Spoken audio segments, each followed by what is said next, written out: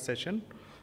We will start with the inaugural session, and I would request the speakers of the inaugural session, starting with Shri Rajiv Arora ji, to please come on dais. He is Chairman of Rajasthan Small Industries Corporation. Dr. H.P. Singh, VSM, President of ICFI University, to also please come on dais. Mr. S.Y. Siddiqui, Executive Advisor, Maruti Suzuki India Limited. Dr. G.K. Prabhu, President of Manipal University, Jaipur. Dr. Akul Busrai, CEO of Akul Busrai Consulting, Mr. Praveen Paranjpe, who chairs FICCI Rajasthan Subcommittee on HR and Skills, and Mr. Randhir Vikram Singh, who is the co-chair of FICCI Rajasthan State Council.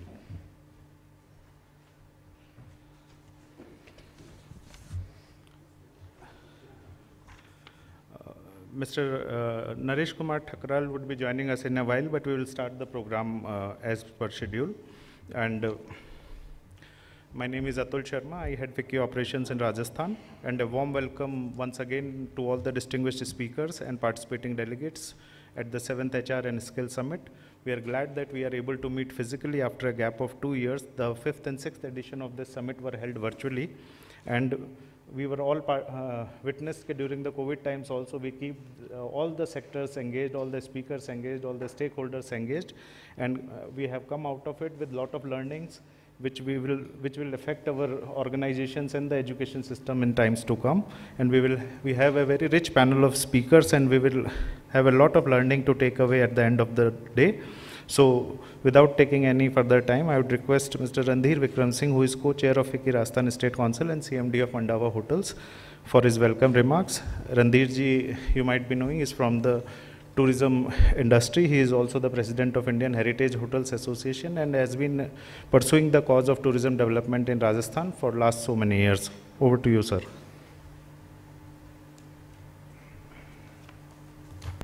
Thank you, Atul. A very good morning to everybody.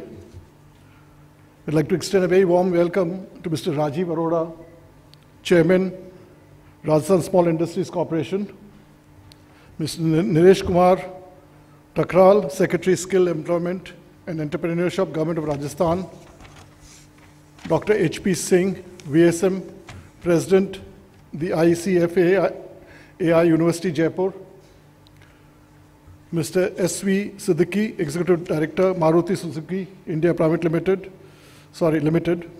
Dr. G.K.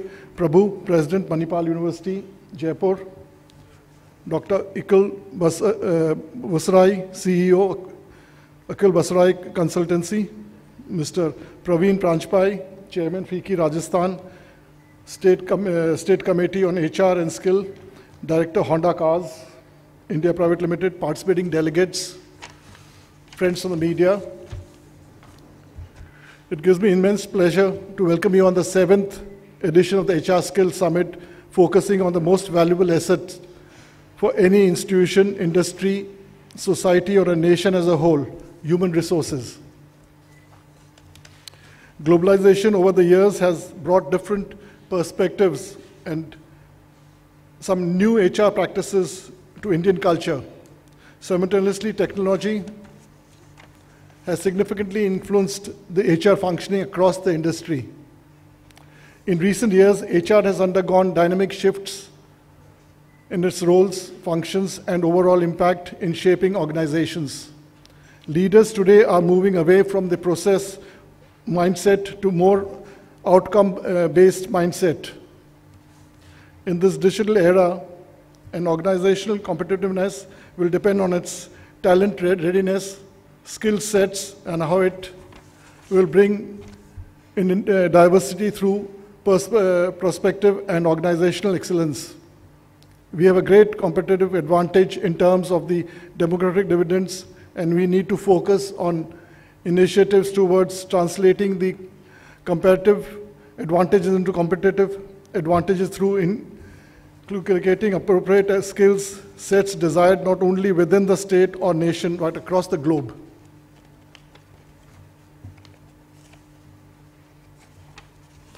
Over 5 million people are expected to enter India's labor force over the next decade.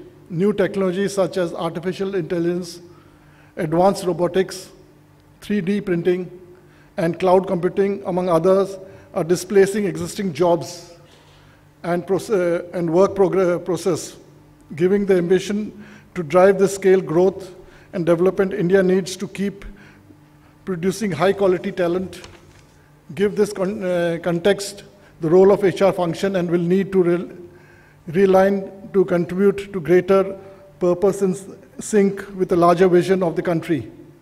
The HR function needs to continuously invest in talent development and build capabilities for future. Skilling and reskilling the workforces to respond to the changing job requirements in the critical era. A recent study suggests 65% of children starting school today will hold jobs that do not exist. Learnability will thus be one of the most essential skills required for the future employment. The COVID-19 pandemic has been an unprecedented crisis with economic consequences. Organizations are exploring whether the way of operating that have served them well in the past will be fit for the future.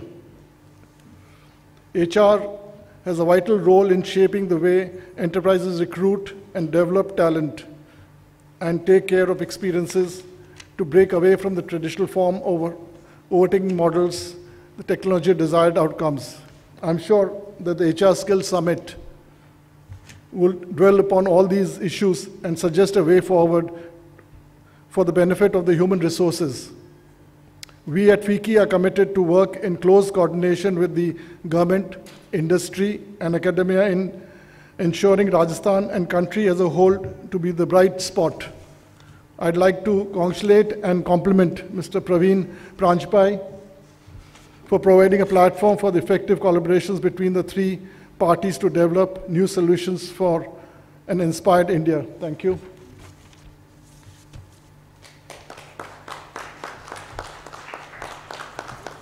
Thank you, Chairman. Rightly said, we need to work towards making our comparative advantage a competitive advantage, and HR function has a very important role to play in this. And moving further, we have our next speaker, Mr. Praveen Pranjpai, who is Chairman of FICCI Rajasthan Subcommittee on HR and Skills and Director of Honda Cars and Limited. Just a brief mention, Mr. Pranjpai is Senior Vice President and Director at Honda Cars India Limited and Trustee at the Board of Honda India Foundation. And during his tenure with Honda, he has effectively shouldered multiple responsibilities in manufacturing. He was head of manufacturing for 15 years, wherein he assumed responsibility of production, new product development, quality control, supply chain, and facility management. Some awards and accolades won by Honda due to his effective contribution are TPM Excellence Award of Japan, Best Manufacturer of the Year Award from Autocar, and Green Factory Award. So, welcome you, sir, and over to you.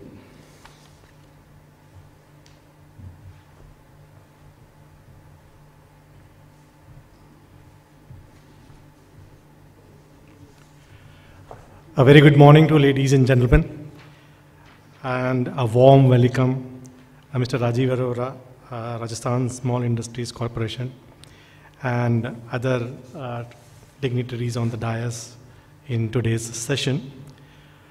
So it is indeed an honor to host the 7th edition of HR and Skill Summits, which has now been a successful flagship initiative of FICCI Rajasthan.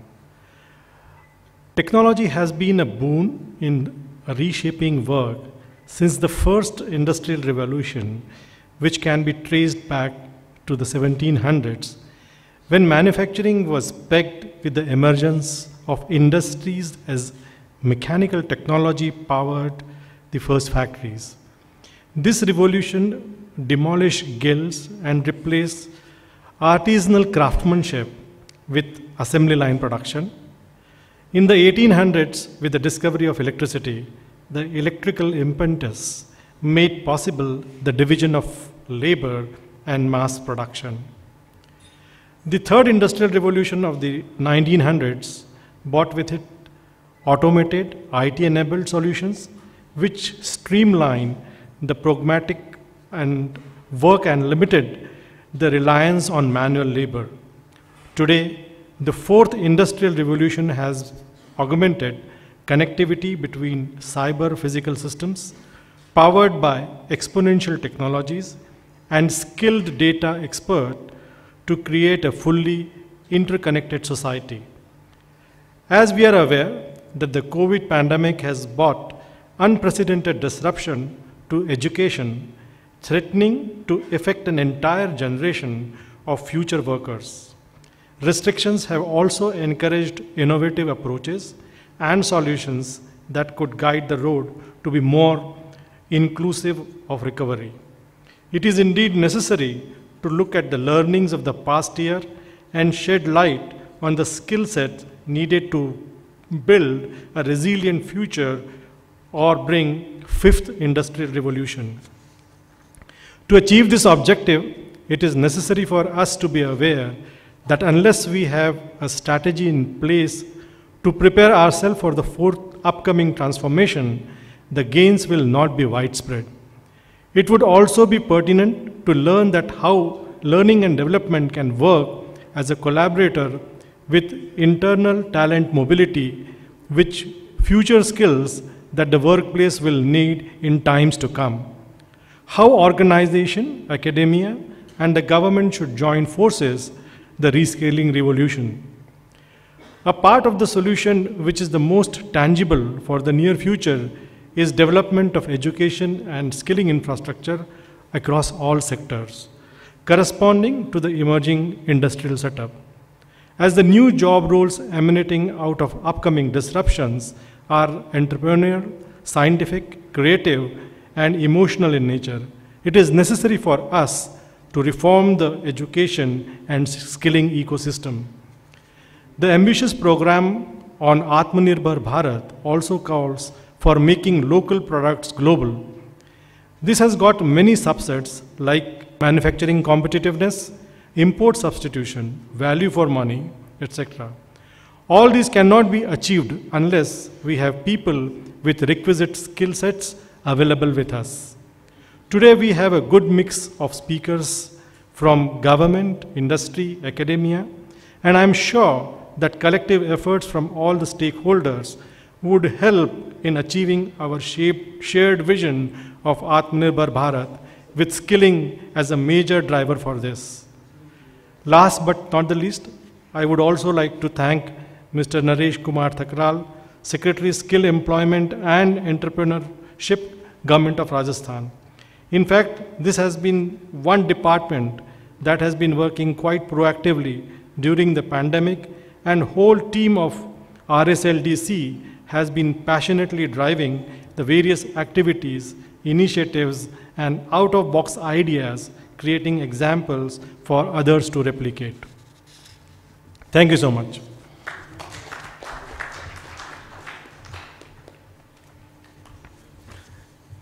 Thank you, sir. And rightly said, if we have to realize our vision of making India a $5 trillion economy, we need a smart organization, and a smart organization can only be built with smart people.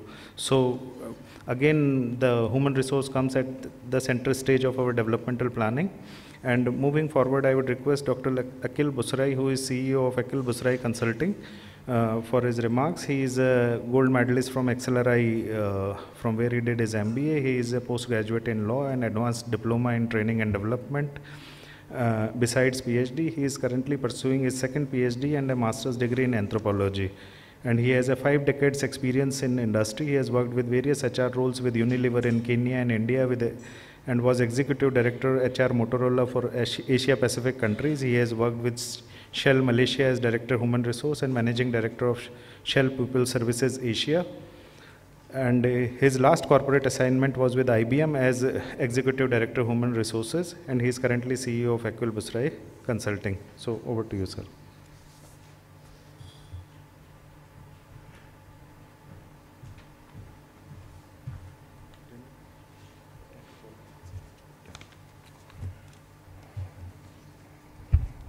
Good morning. Mr. Randir Singh, Mr. Paranjpe, Mr. Rajiv Arora ji, Dr. Prabhu Siddiqui Bhai, Dr. H.P. Singh and Atul ji, and fellow professionals. I also recognize here some very senior people, Colonel Lamba, good to see you, sir, and a lot of young professionals. What I would like to do in my 10 minutes that I have been allotted is that talk about grassroots realities. I'm a practicing manager, so no theory about unprecedented COVID, what happened, what will happen and how should we tackle is what I'm going to share, some of the thoughts and research that we have done. One thing that is very obvious, that in these 2.5 years, industry has gone through tremendous amount of pressure of loss of business, especially medium scale, small scale. And sometimes we forget medium scale, small scale in our talk about big and rich companies, IBMs of this world and TCS. We forget that there are companies which struggled. And from now on, there will be tremendous pressure on line managers to recoup lost business, get market share, get productivity, get profits on board. So all this talk of empathy that we saw during COVID, which was required, it was done very well by industry, and they really rose up to the occasion, including taking care of medical requirements, ration requirements, and everything that was possible. But now on, there will be a tendency in some leaders that us time pe jo karna tha kiya. Now let's get down to business. Let's get down to business means that let's take some hard decision. I'm not against hard decision, but not as a knee-jerk reaction. What one has to see is that the hard decisions are taken in the conjunction with continuity of some culture that has come in. Now, I'll only touch upon 3 points that I see that will affect industry as a whole, in which all of us sitting in this hall will be impacted one way or the other. One, the neat organization boxes that we see in today's organization. Which box will do what work, which box will report to which box.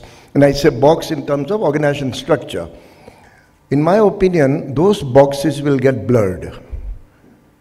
In order to do more for less, there will be a demand to get more out of individual skill set than what they've been assigned. The luxury of having neat division of work and labor will be lost.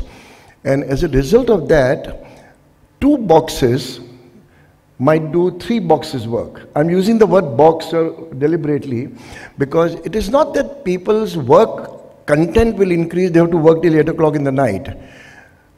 To do that extra half box work, can you hear me clearly? Okay.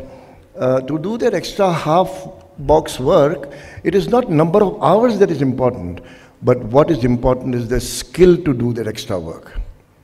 And that skill will only come through retraining.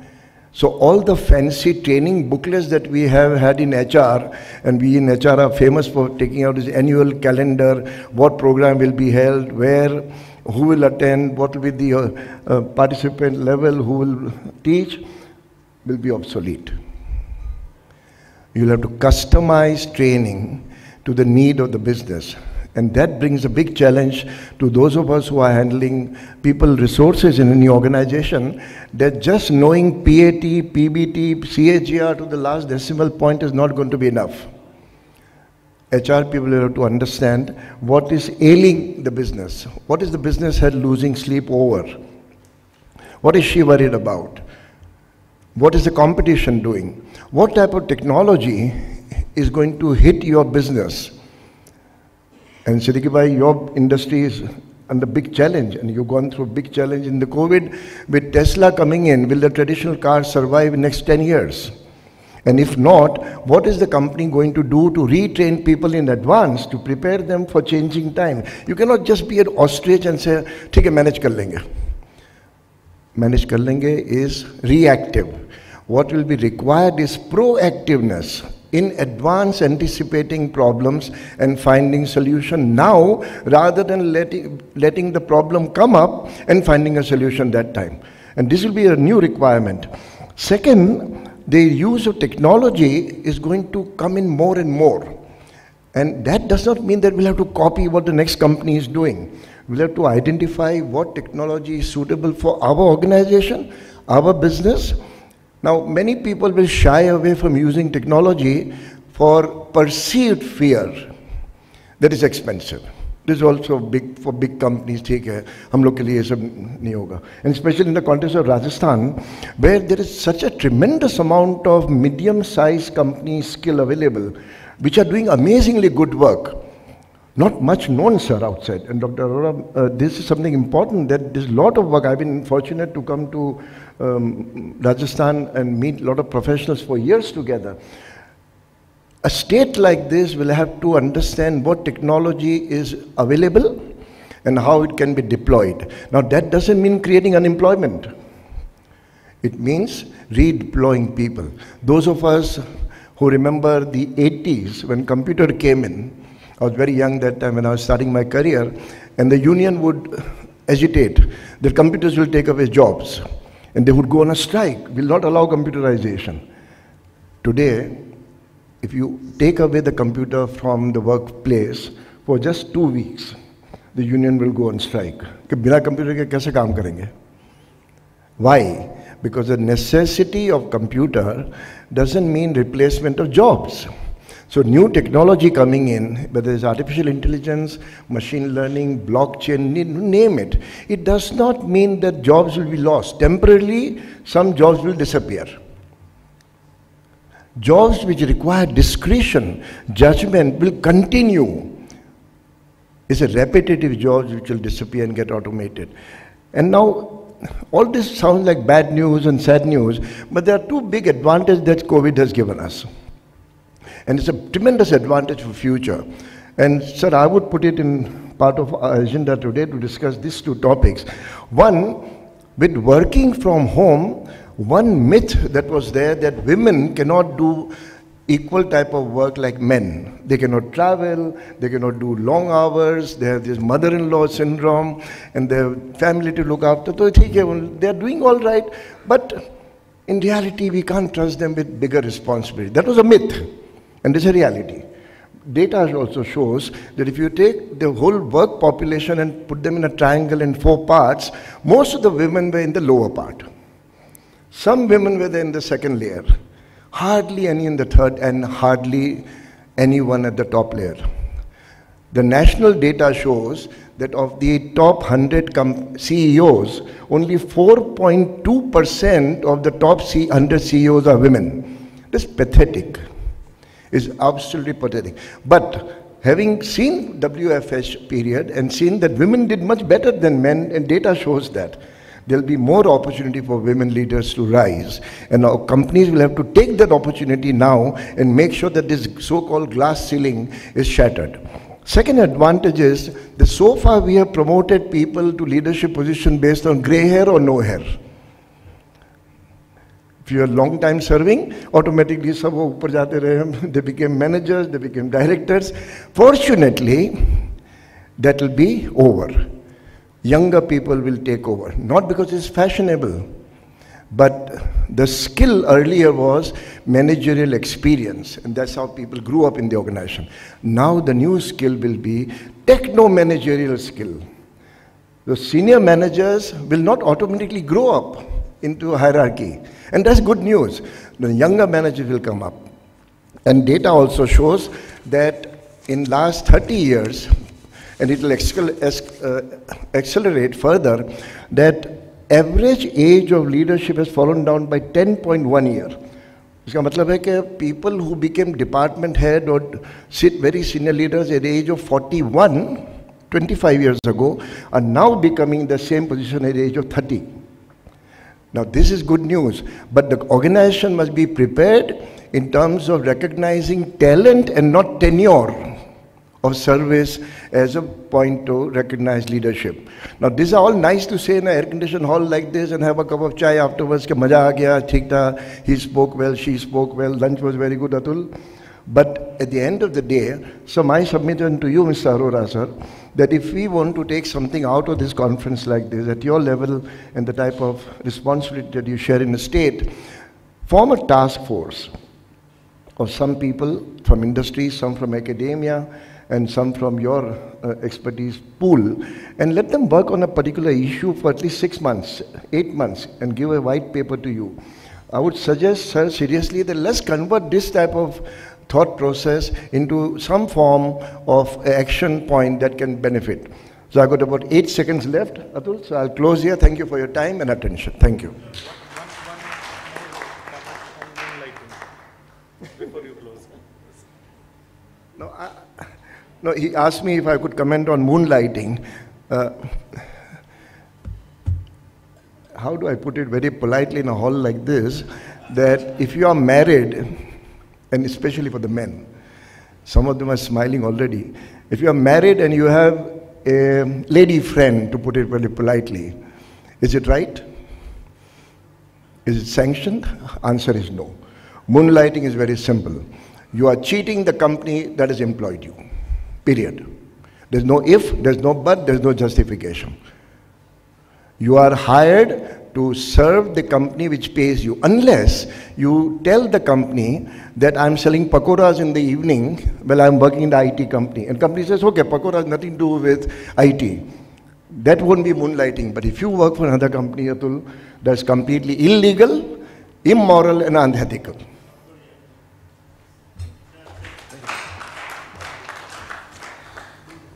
Thank you, Dr. Busrai. And as mentioned, definitely we should have some structured mechanism to take this dialogue further. We will discuss it separately and see how we can proceed further on this.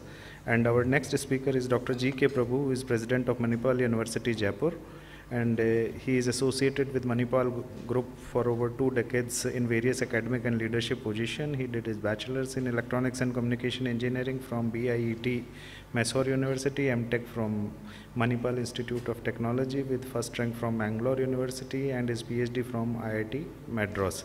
And he is honored with his with the national accolade Shri Shyam Lal Saxena Memorial Award from National Academy of Medical Sciences for his best published work in biomedical engineering in 2007. And as director MIT Manipal, he has led several student-focused initiatives, including initiative the upgradation and modernization of MIT campus and infrastructure. So over to you, sir.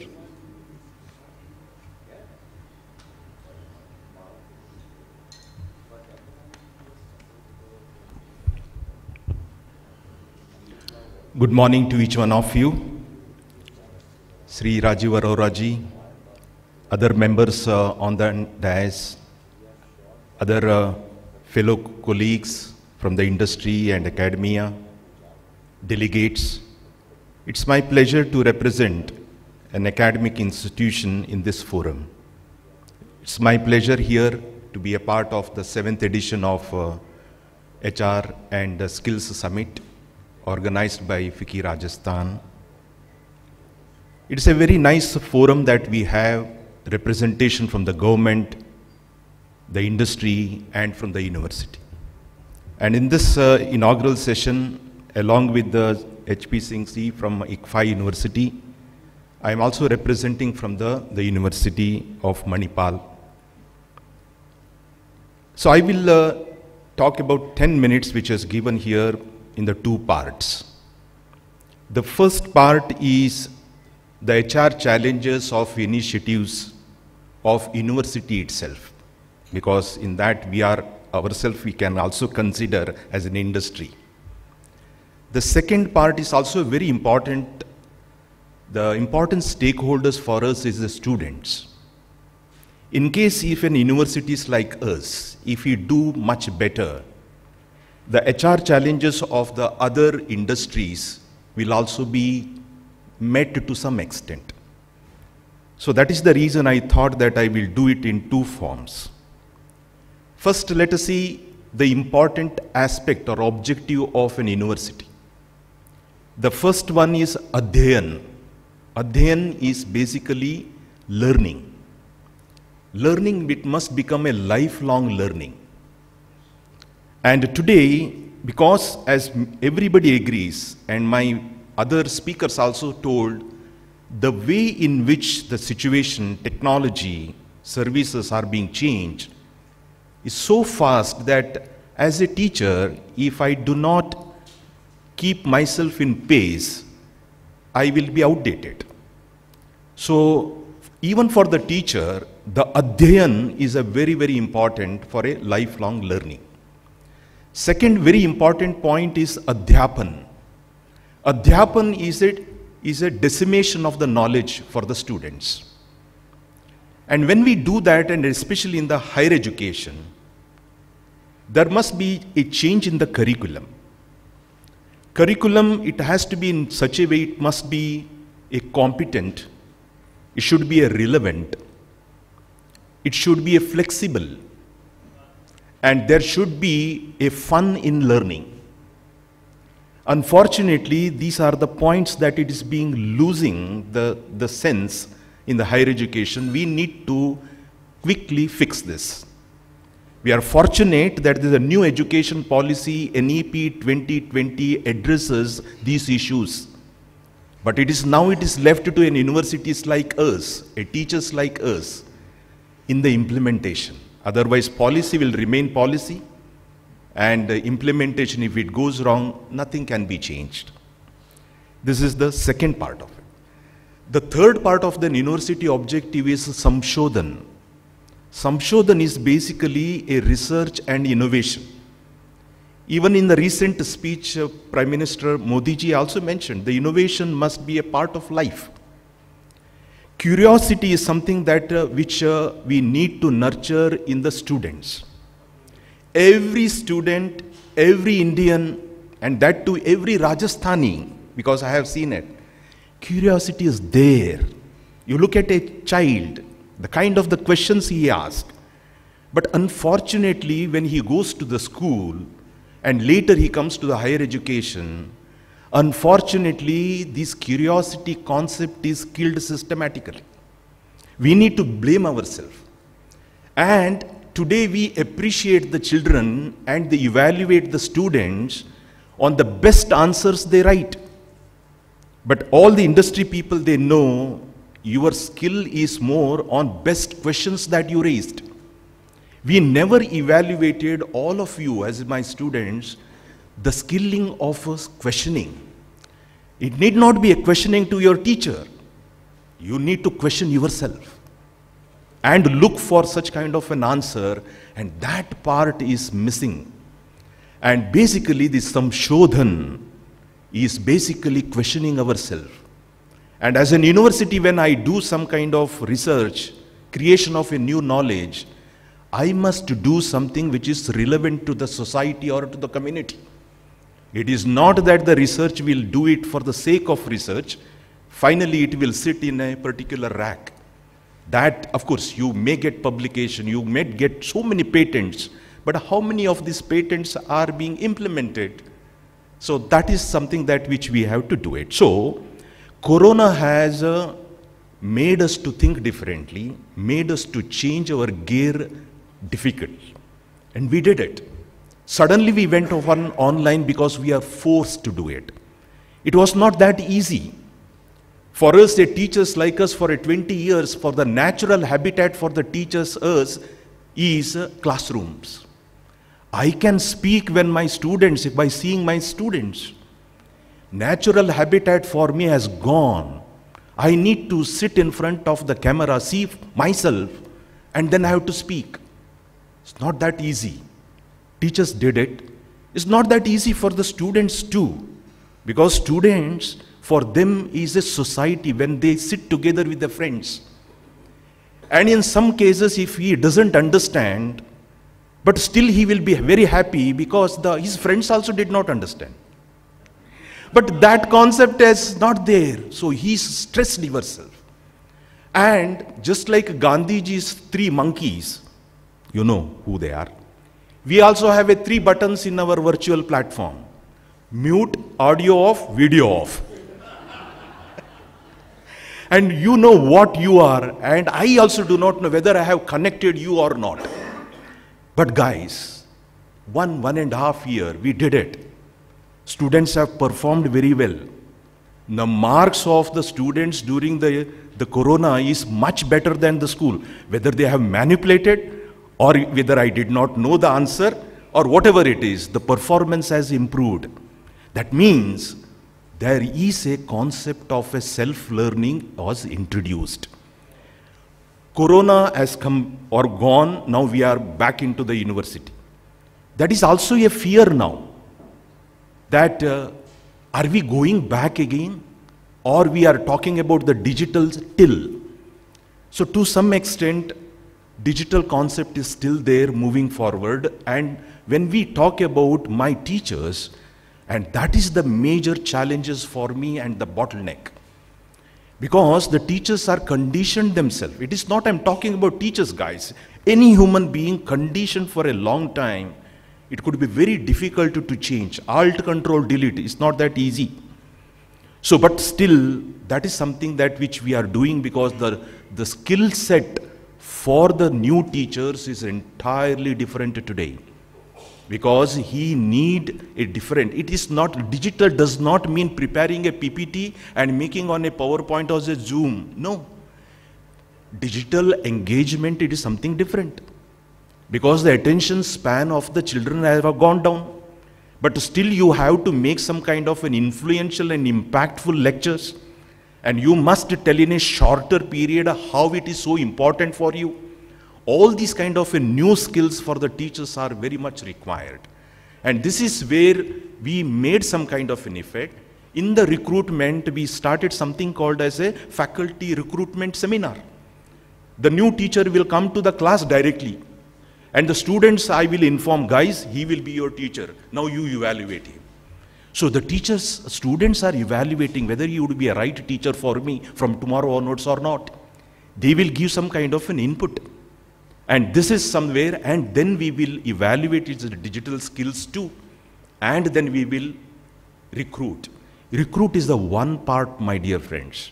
Once he is there, any teacher, now we have to induct to the culture of the university.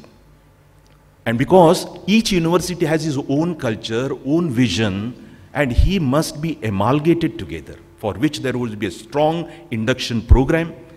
And there is a long cultural sensitivity which we will provide. The kind of the student profile that we have, for which the teachers need to do it. And all those things, it has to go. There is another part which is very important, which I read in Mother Teresa's book. And it is written that everybody will go to the bed hungry. Hungry is not that literal meaning of hungry. Hungry is a lack of appreciation. People do not get the appreciation. And it is true, you just see. Even if you have done good as a student, there is no appreciation, people will feel bad. So we have done a lot of other appreciation concept, whether it is a performance-based evaluation, or recently, sir, there is something which we have done it, a 9-box concept, which is very good. And this is the first ever university we thought we will introduce this 9-box. 9-box for few of the students, I'll tell you, it is not only your performance, there is a measure that we can do your potential, where you want to be.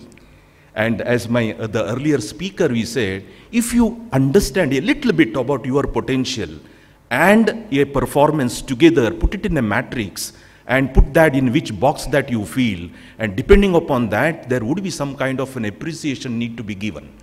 And even in the performance management, we will tell how much you wanted to do it this year in the academics, in the research and the administration. Look for that, you decide yourself. And accordingly, I will evaluate you at the end. So there will be no surprises. Okay, so this is something that which we wanted to do. And the another very interesting point, guys, academic leadership is something which is a very rare quality and rare breed. When I got my first administration, I did not know anything about the management, a people management, or a financial management, strategic development, and communication skills. I never know how to talk to the peers, how to talk to the other universities, how to talk to the industry persons. So all those kind of new skills are, because we haven't done MBAs and nobody taught us. So this is the reason we have developed a complete training system within the university, which is called as a SMILE. And is a simulated, an integrated Manipal integrated leadership engagement, a 9 months long engagement. If somebody wants to be in the administration, it's not a compulsion. which we ourselves develop and do that. And the last one point that I would like to talk about my student, because you are the next HR inputs for the industry. Truly, guys, we also do not know at the end of the 4 years what kind of a job that you are getting, what kind of a skill set is required for you.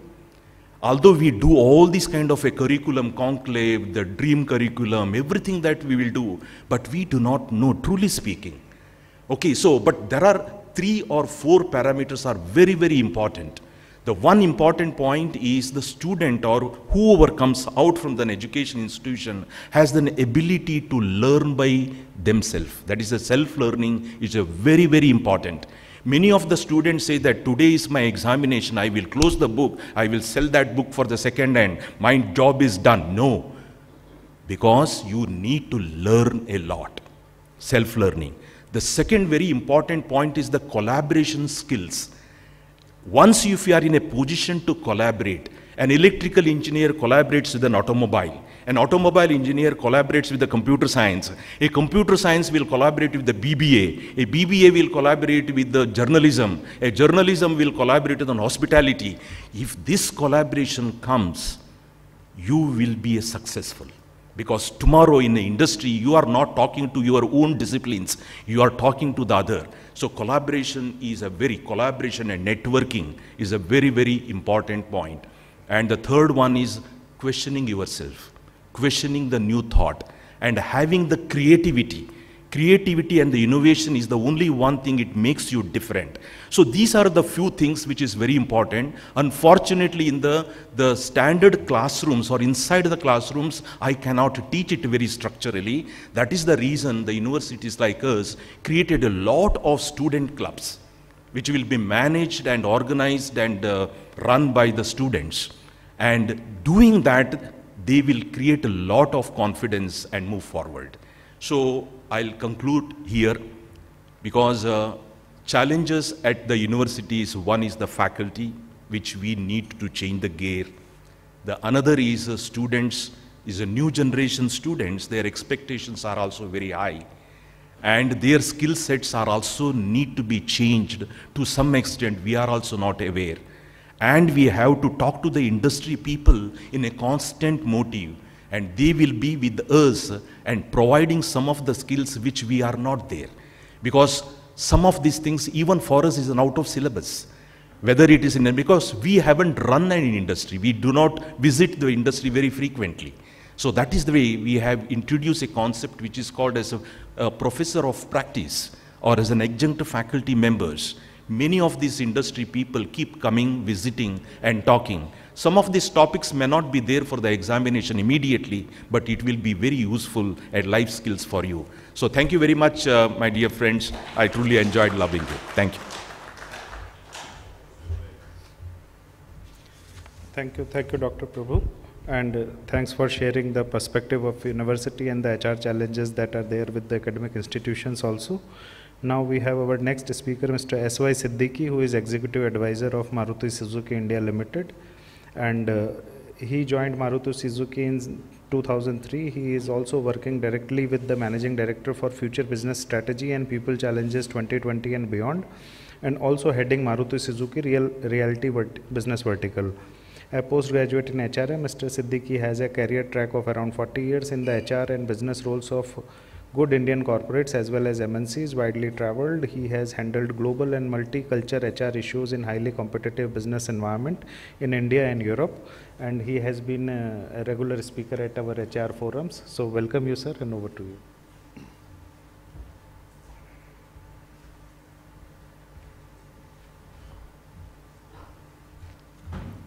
Thank you, Atulji. Because of you, we are here, so compliments.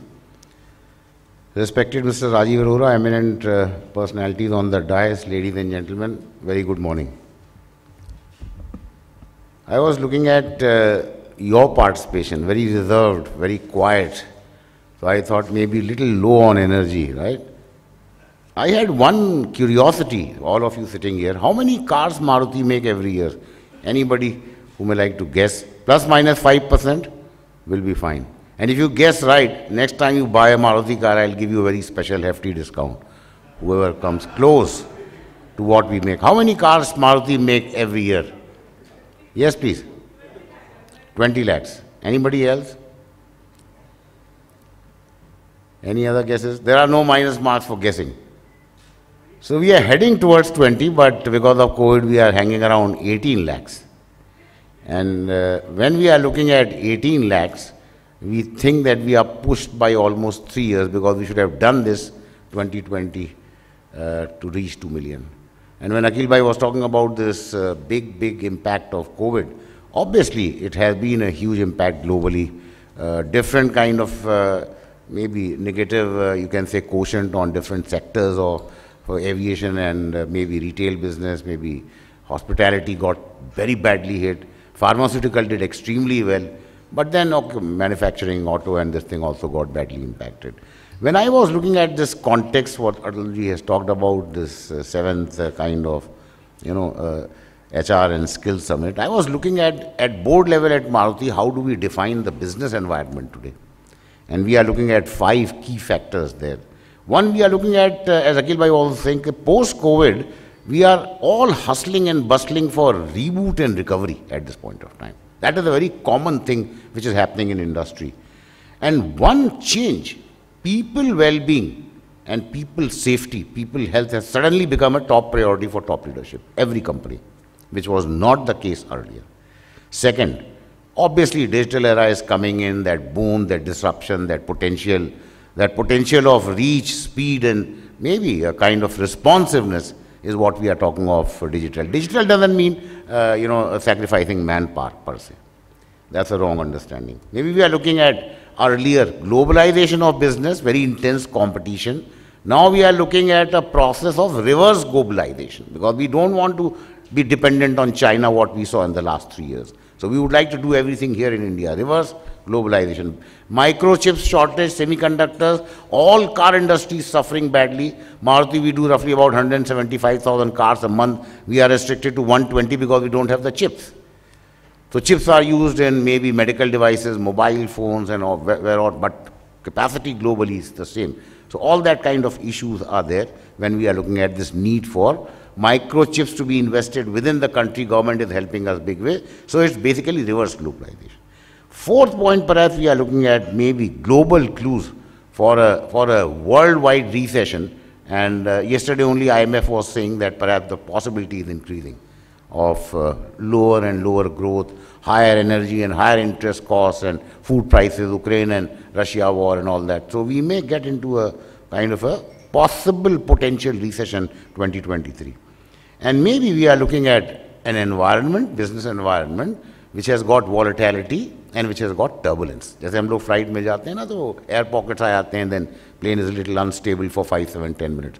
We are going to do business now and define talent strategy in that turbulence, in that volatility. And possibly, perhaps when I look at future people challenges, then again perhaps I am looking at 5 different factors. One is that perhaps the nature of work is changing. We all have known, discussed, and other speakers have talked about. Workplace is also changing. Work from home or hybrid, work from office, work from factory. In our case, factory, office, home. Maruti is working with 4 generations of people. So all that mix-up is happening. So there is a possible impact on the culture, engagement. We are looking at also the change in workforce. So younger people are coming in, older people are moving out. In our case, 40 years, maybe the aging company. And we recently celebrated 40 years of Maruti, and the first function was kicked off by none other than the Honorable Prime Minister in Gujarat. So very proud, he talked very rich about Maruti, very rich about the relationship with Suzuki last 40 years. But this workforce is changing.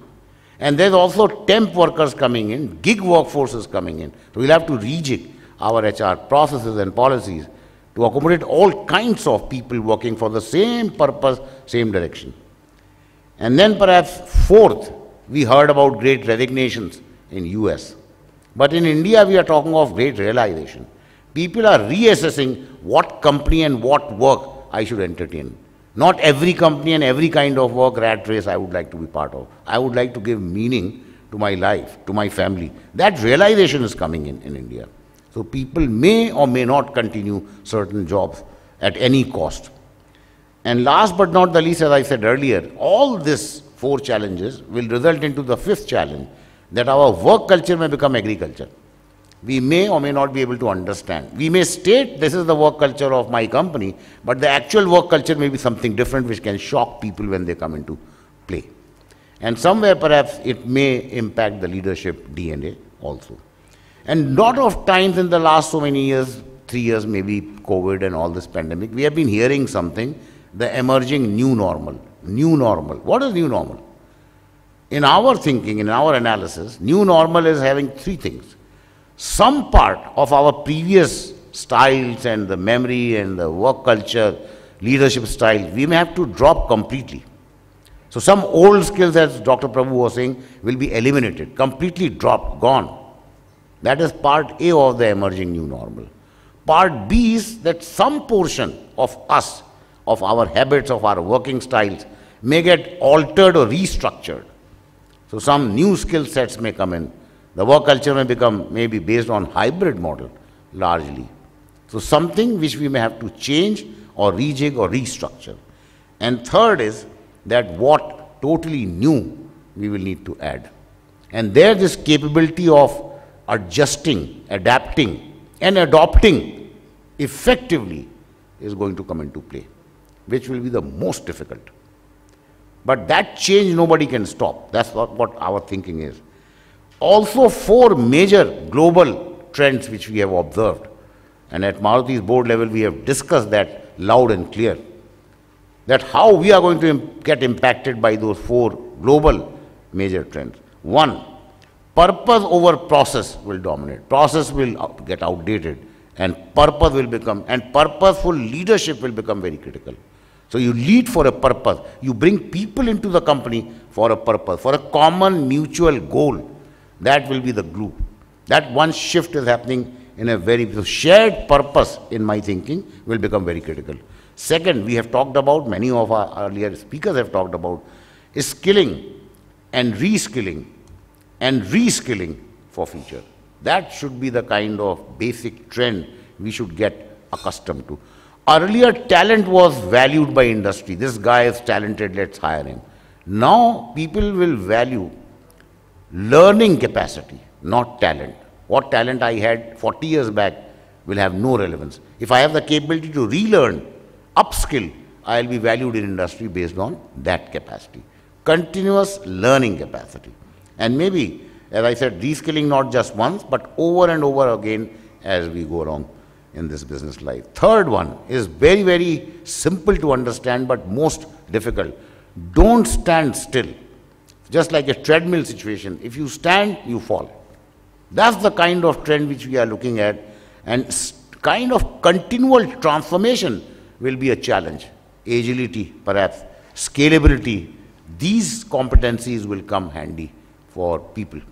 And last but not the least, I talk about it even before COVID, is that we must have the capability to selectively delete the past. Because if you don't clear all the kachra here, you will not be able to acquire new thinking, new skills, new adaptability. And there perhaps it is extremely, extremely critical that we should have this ability to. हम लोग क्या करते हैं कि एक वो polythene भी मिलता है, उसको भी ला के सजा के घर में रख लेते हैं कि बच्चे की शादी में दहेज में काम आएगा. कई हजार पॉलिथीन हो जाएंगे, लिफाफे हो जाएंगे. We don't delete. But we'll have to learn this capability of selectively deleting the past. Maybe when we look at the business strategy, and in our case, perhaps Japanese, long years, I have been earlier Toyota 10 years, now with Suzuki 20 years, almost 30 years with the Japanese. What is the difference between Indian and Japanese? आप लोग को सभी को मेरे ख्याल से पता होगा. क्या difference है हम लोगों में?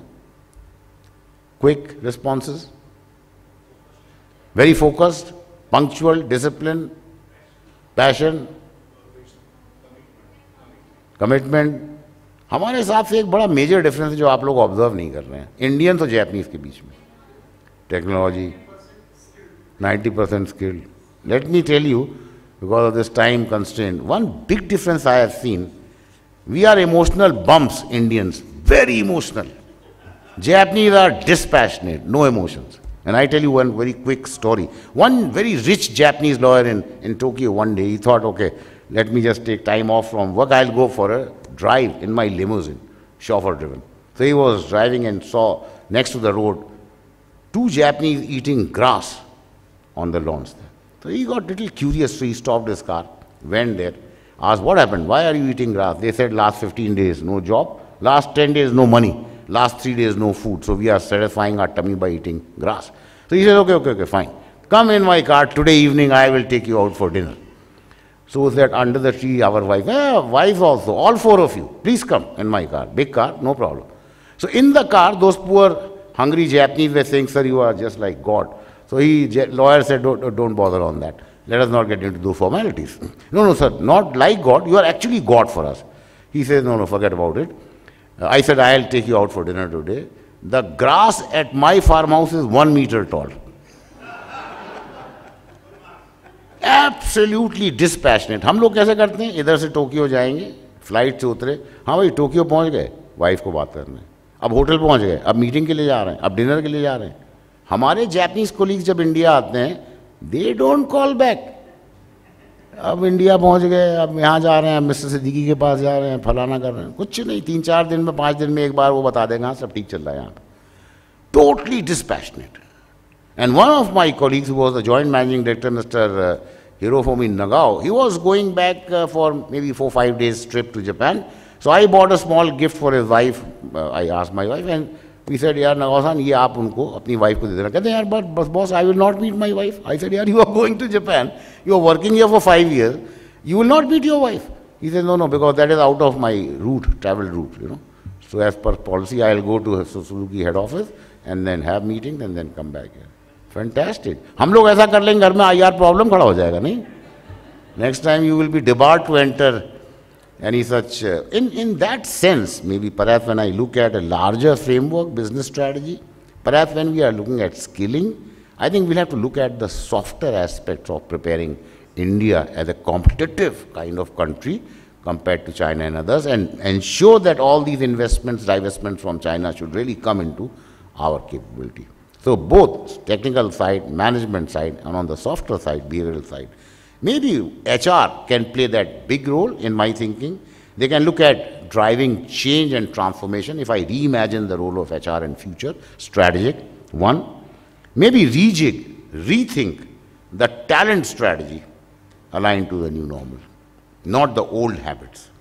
And we can look at HR tech, where we can lead to get maybe HR analytics, HR forecasting.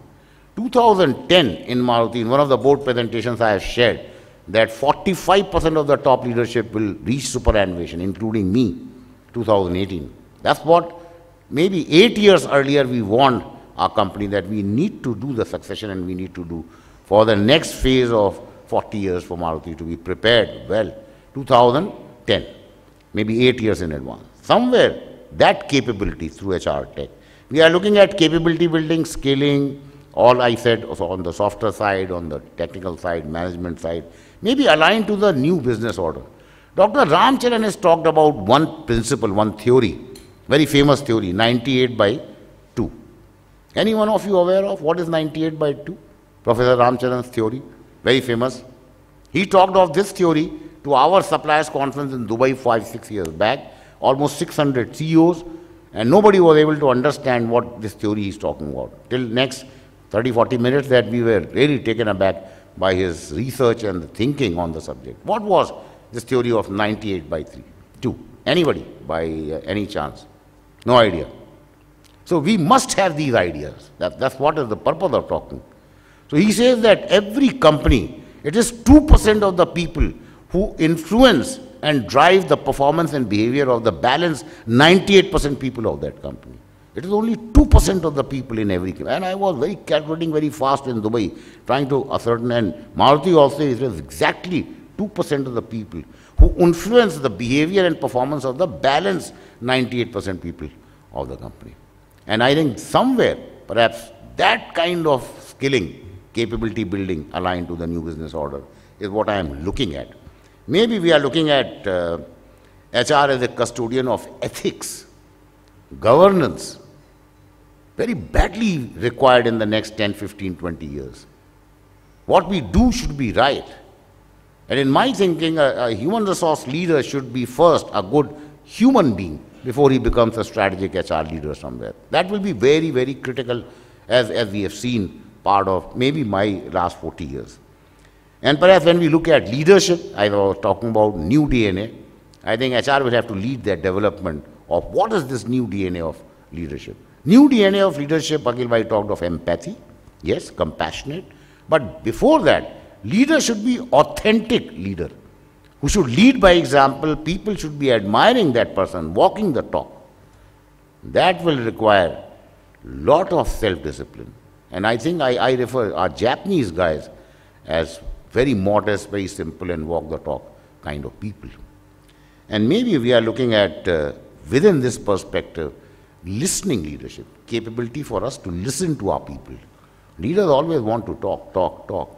We'll have to reverse that capability. Capability to listen to people.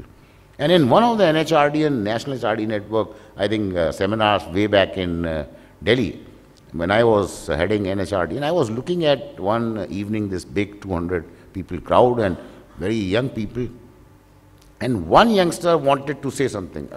He was not getting the space. Then I somehow identified him and asked him to have the mic and say. He says, Mr. Siddiqui, this seminar on compensation and benefits, I think as people grow in senior positions, their compensation should be reduced. And the younger ones who are now coming in, they should be given more compensation. So I asked him, I was very curious, that what is your rationale for this recommendation?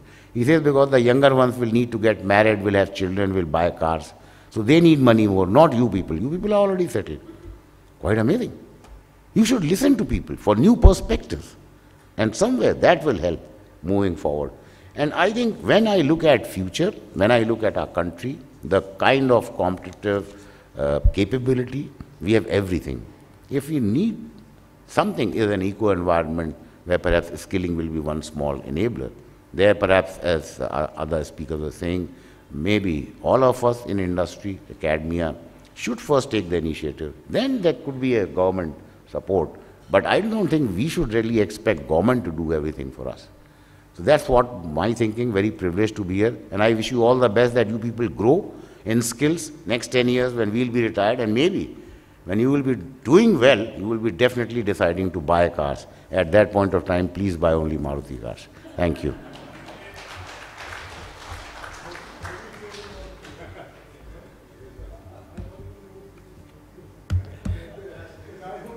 Thank you, Mr. Siddiqui. And it has always been a pleasure listening to your thoughts.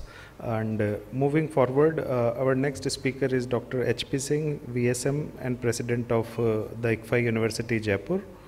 And he began his professional career as electrical engineering and officer in Indian Navy and rose to become Commodore in service hierarchy. During his 31-year-long stint in defense, he did some of the most coveted and challenging appointments. He was awarded Chief of Naval Staff Commendation for his performance on board aircraft carrier and Presidential Award Vishesh Seva Medal for his distinguished service to the nation. And Professor Singh in 2012 selected as Director Commercial Project and Research of the Instrumentation Limited, a public sector undertaking at Kota, wherein he was instrumental in turning around the performance of the enterprise and was nominated as Best Director Projects. He later graced the position of Chief Executive Officer of Pudar Group of Education Institutions in Rajasthan, followed by his appointment as Pro Vice Chancellor at Suresh Gyan Vihar University, Jaipur. During his stint as Vice Chancellor ICFI University, Himachal Pradesh, he earned numerous accolades, including Academic and Research Excellence Award in 2019 and the Icons of Himachal Pradesh 21 award from the Honorable Chief Minister of Himachal Pradesh. We welcome you, sir, and over to you.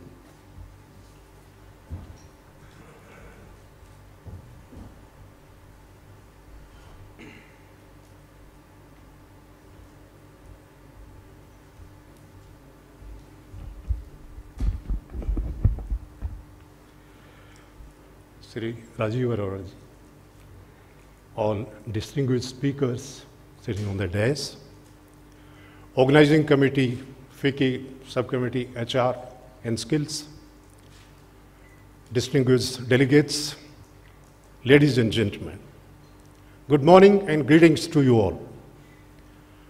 A lot has already been spoken about the industry, Maruti, the university, by Dr. Prabhu.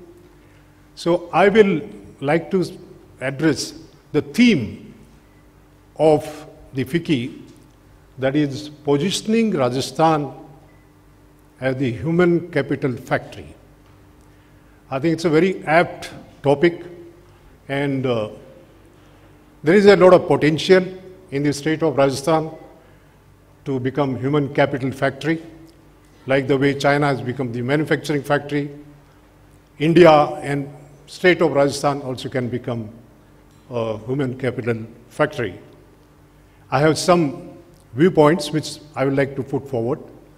But before that, I'd like to thank FICCI for making me a member of today's deliberations. This is the first time that ICFAI University is participating in the FICCI's deliberations, and I can assure you that we'll be part of you now, henceforth, and we are going to stay here. Now, some points that I want to share to prove that Rajasthan state can actually become human capital factory, and there are some suggestions, there are some aspects that I would like to make some suggestions and all. First of all, Rajasthan has got the highest footfall of universities in the country. Can somebody tell me how many universities are there in state of Rajasthan? 52 are only the private universities.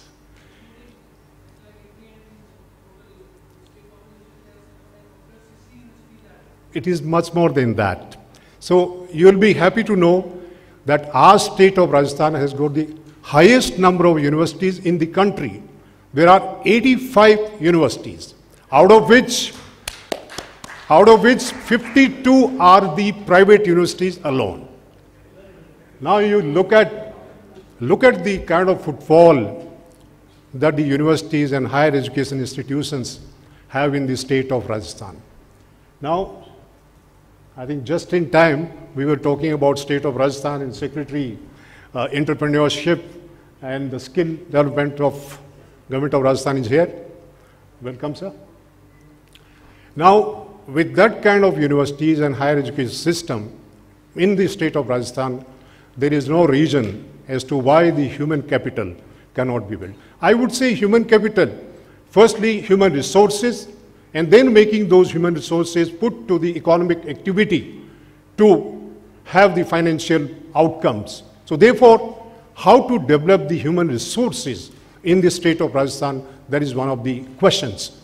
So the universities, higher education institutions are the ones where you develop this.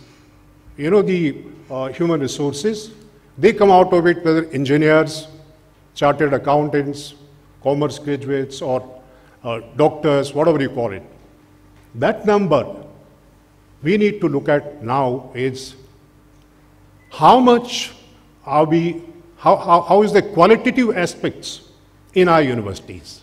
Though the number is 85, but we find that not many universities are in the top NIRF ranking, that is National Institution Framework ranking. Not many universities are there in that. Nor are many universities graded, high by NAAC. So therefore, qualitative aspects are something that we need to pay attention to. That is something lacking in most of the institutions. Also, the gross enrollment ratio in the country is about 28.3 in the higher education. But in the state of Rajasthan, despite 85 universities, it is only 23. That means lower than the national average. So there is a need to improve the gross enrollment ratio in our higher education institutions. Other thing is that now the national education policy has been promulgated. It is under implementation. So if all the institutions and universities implement NEP seriously in letter and spirit, then all these qualitative aspects also will be taken care of. It's very important because NEP has been made after a lot of discussions, deliberations, and has come out after 32 years. So whatever is contained in that, if it is implemented properly, then definitely the qualitative aspects also will be addressed. Second thing that I want to say about the human capital is that all of us in the industry, in the universities, need to realize the impact of Industry 4.0. It is a reality now. The technologies like artificial intelligence, machine learning, deep learning, Internet of Things, cybersecurity, virtual reality, augmented reality, blockchain, all these technologies are going to be there for the next decade, and they are going to influence the business environment, business processes. So we need to prepare our workforce, our human resources, based on the requirement of these technologies, because they are going to impact the business environment that is existing. Third thing is that we need to develop skills and competencies in our manpower, 21st century human skills which are lacking. We find that there are no problems as far as the jobs are concerned, but the students or the workforce is not being absorbed because those skills of 21st century and competencies are not available. As per the World Economic Survey of 2020 and 21, only 1 engineer out of 5 passing out is employable. Only 1 out of 10 graduates passing out are employable. That is the kind of situation because the students have not developed those 21st century skills that are required by the industry and the corporate sector. That is very, very important. We need to take into account that we need to do that. Now, that is why the curriculum, as was also brought out by Dr. Prabhu, that our curriculum, our pedagogies, our curriculum has to be state of art. Our pedagogies have to be innovative.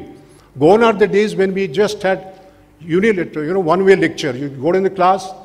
I used to have a teacher, come in the class, whether you're understanding or not understanding, you do it on the board and go away. That's not the time. Now we need to do much more because students have access to all the information that is available to you. You need to make sure that they develop those skills which are required by the industry. That is where we have been lacking. So in this context, I would like to inform the forum that the UGC in the recent past have promulgated 2 policy letters which are important. One is they saying that the universities can go to industry, can go to IT sector, prepare modules along with the industry, assign credits to these modules. That means if the modules are done by the students, they will earn credits as part of their degree. And if those modules are prepared with the IT industry, then definitely those skills that are required, the competencies that are required by the students would definitely be addressed suitably. That is one. Second is also, like Dr. Prabhu also had mentioned about it, another policy which has been promulgated by UGC is that you can employ industry people as professors. It is called professors in practice. And I can tell you with pride that in the ICFAI University, we have employed 3 professors from industry already. And those professors are in the domain of marketing, finance, and HR. And they have already completed 6 months, and now they are starting with the new semester. Now, these people have spent a lot of time in the industry, corporate sector, and they are also entrepreneur and all. So we have selected them. UGC says that you can appoint them as professors, and they can be given a time of 1 year, which can be extended to 3 years. And this is permitted by UGC. So we are doing it, ICFAI University is doing. I think with this, what will happen is that the professors who are coming from industry, they will bring to bear those skills which are lacking in the universities and higher education institutes. So I think these measures of UGC, if they are implemented properly, are definitely going to help the universities, going to help the students in coming up with those skills and competencies which are required by the industry. Talking about something I would like to also mention about, the retention of personnel. Like Dr. Prabhu mentioned that, it's a big, huge challenge to recruit faculties and to retain them and to continue with them. I think the HR has got a huge role to play in retaining the personnel. I would like to just mention, it may be out of context, but I would say that the ICFAI University during the pandemic 2.5 years, paid full salaries to all the employees in all the 11 universities without any cut. But I know there are many universities, large institutions where there was a deduction of salary. It didn't happen. The HR looked after it. It was empathetic and considerate. And you would find that the attrition rate of faculties in ICFA University is minimal.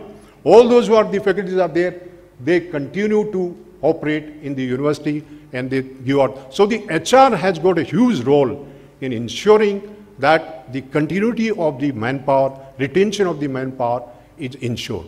Also, I think the companies need to invest a lot in HR, in the employees.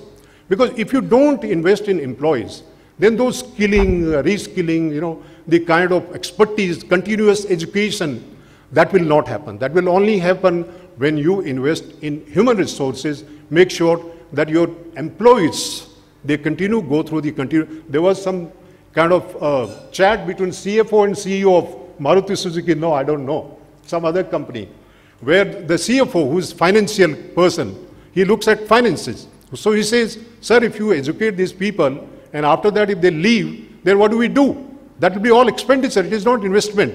Then the CEO says, and suppose we don't educate them, suppose we don't skill them, and they continue to stay, then what? So the difference is, you continue kind of, keeping your human resource update, your employees continue with the education, continue education, then I'm sure you will never lose out. Because the skilling, reskilling, all, if the emphasis is on the manpower, on the resources, on the employees, I'm sure they will never let you down. So I think for retention of employees in the workforce, it is important that we skill them, you have provision of continuous education, and these things will definitely work. Two more things before I close, is that we need to have a creative work environment in our places. We must promote creativity. Creativity inspires innovation. Now, if you do not have open kind of thing in your company and you don't promote that openness, you will find that innovation missing, that kind of creativity missing. So therefore, we should create work culture and environment which is creative. That's very important. Also, we should have diverse workforce in the sense that it has been, McKinsey has done some research where it says that where there's a diverse workforce, the financial output is almost 25% high. That means if you take into account the gender, diversion, all, and people coming from different background, they bring different competencies to the table, and you have inclusion of the equity and diversity into account, I'm sure the place will really prosper and flourish. These were few ideas I thought I would put forward to say that Rajasthan has got a lot of potential to become human capital, and it should become, because we are talking about Skill India, the country is talking about Skill India, why not Rajasthan? Rajasthan has got that potential. I'm sure in the years to come, with all of you being there for the future of this country, state, these things will actually become reality. Thank you very much. Thank you for hearing patiently. Thank you very much.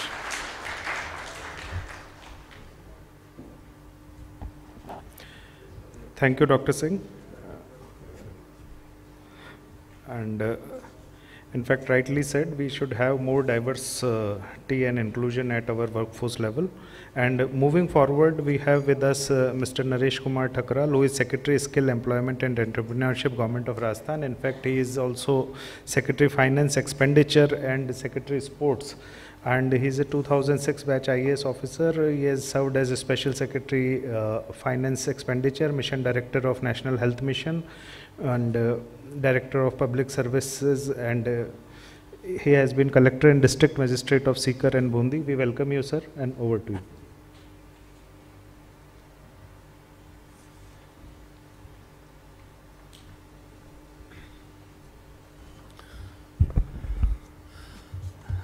Good morning, everybody.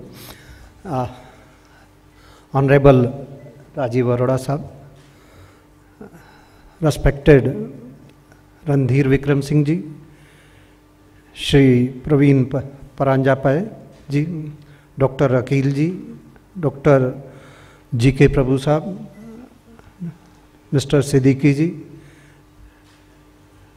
distinguished dignitary on dais and audience before me.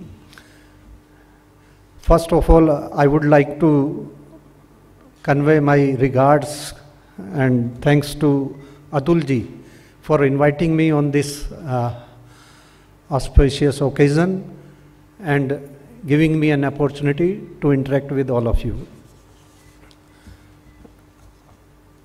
As we all of know, Rajasthan has approximate 26% of youth population of total population approximate 8 crore. So it is around 2 crore of youth population, which is a great human resource for us. It is a challenge for us and it is an opportunity for us, how we provide opportunity for them. As we all know, our academic education does not make them adequately employable. Even some data shows that only 8% of engineering graduates are employable. It is the need of our to make youth skilled multidimensionally and engage them in productive works. Youth skills needs to be skilling, reskilling and upskilling to respond this multidisciplinary change in job requirement, as all my previous speaker have put before us. Therefore, it is necessary that government and industry have to collectively invest in the development of new learners by improving education and training system and focus on providing relevant skills for the futuristic jobs. It will lead to an increase in both efficiency and productivity and immensely contribute in enhanced state GDP. As far as state government aspect is concerned, Rajasthan has been a pioneer in skill-related intervention and promoting employment and entrepreneurship. Department of Skill of the state is meeting the challenge through designing more effective livelihood promotion strategies, building capacities of existing livelihood intervention agencies, and expand and improve accessibility of their services.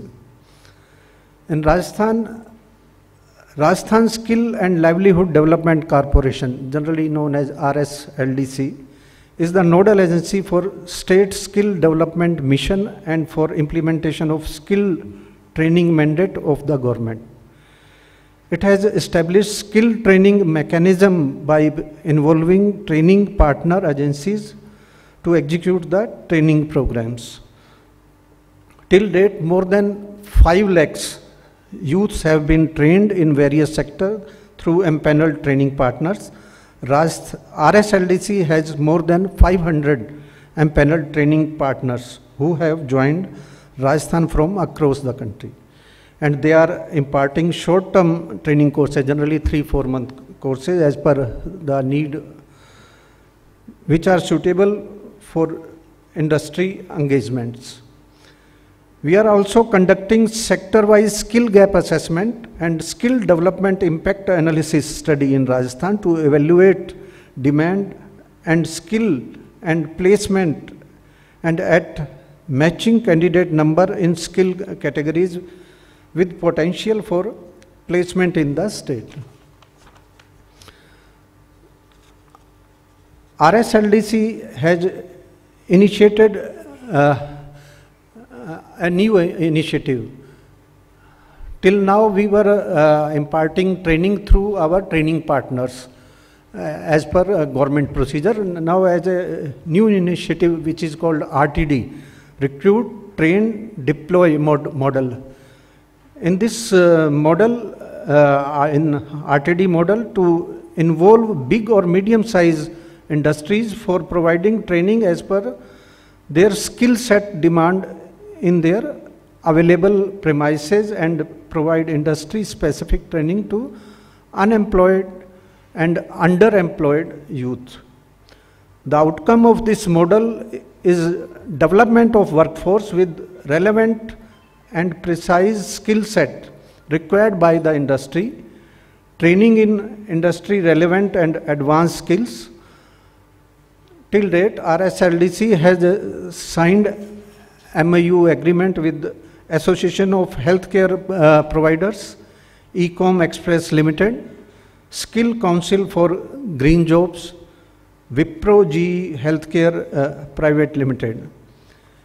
We are looking forward for more industrial and corporate houses for this initiative. Apart from this RSLDC, the another vertical which we have is ITIs. In Rajasthan, we have around 1789 ITIs, out of which 1500 are private ITIs and 289 are government, which is the second largest number of ITI in India. The government ITI also have the Institute Management Committees, IMC, and the committee is chaired by the industry representative. There are more than 100 IMCs in the state which are independent to identify and run suitably courses in respective ITIs. Such IMCs are managed by industries like Honda Car India Limited, JK Cement Limited, Chambal Fertilizer, Ircon International Limited, Nuclear Power Corporation of India, JK Tire and Industries, and many more such industries. ITIs have also entered into MOU with various companies, industry for training also. Currently, ongoing trainings are with Pidilite Industry, Cairns Foundation, Toyota Kirloskar Motor Private Limited, UPVC Window and Door Manufacturing Association, Samsung India Electronics Private Limited, Caterpillar, Honda Motorcycle and Scooter India Private Limited, and many more. In Rajasthan, we have one skill university also. This state government skill university was established in 2017, and till date it has affiliated more than 80 multi-sectoral institute for vocational courses. To way forward, the current skill ecosystem needs to be re-engineered to cater to the evolving growth and demand of industry. We are focusing on new age technologies such as artificial intelligence, robotics, bionics, the Internet of Things, 3D printing and biotechnologies, which build on and amplify one another. State government has also declared its startup policy for young entrepreneur. We are doing our best to reinvent our training strategies to meet the requirement of the future. I hope for the detailed and purposeful deliberation during the full day session of this summit. I wish you all a great success. Thank you. Thank you very much.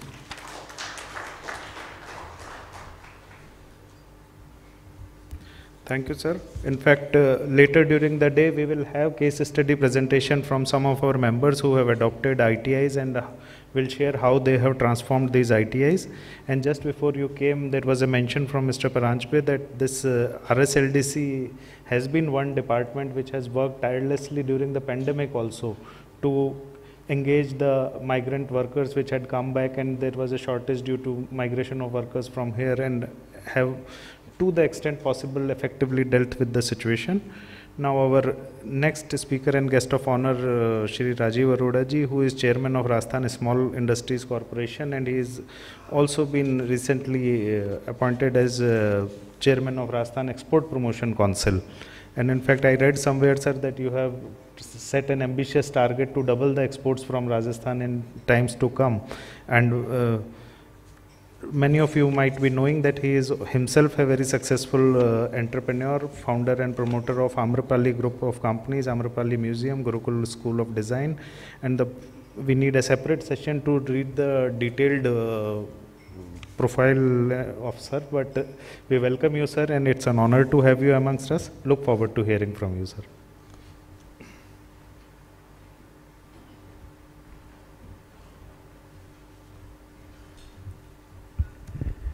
Thank you, Atul. Namaskar.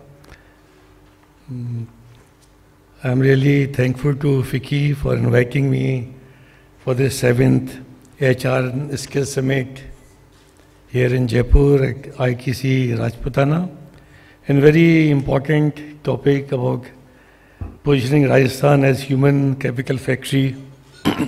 Very, very important topic for today.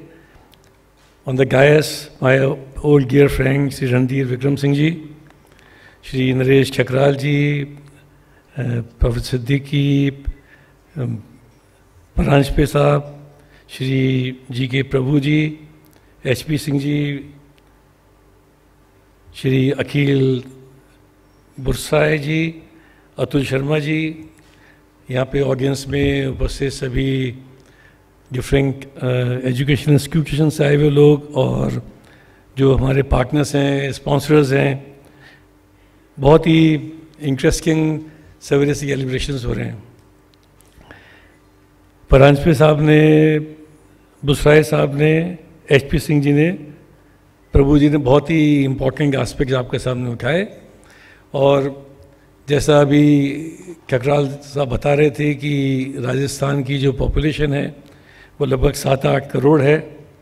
पूरे देश में 10% भूभाग इस देश का राजस्थान में है और लगभग 5% पॉपुलेशन हम लोग यहाँ पे रहते हैं।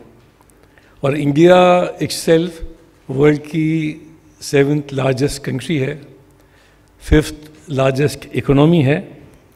और जो हमारे नेचुरल रिसोर्सेज हैं जो अबेंडेंस में है राजस्थान में, उनको अगर पूरी तरीके से कैप करना है तो उसके लिए ज़रूरी है जो हमारे ह्यूमन रिसोर्सेज हैं उनकी अच्छी ट्रेनिंग हो, उनको अच्छा स्किल मिले।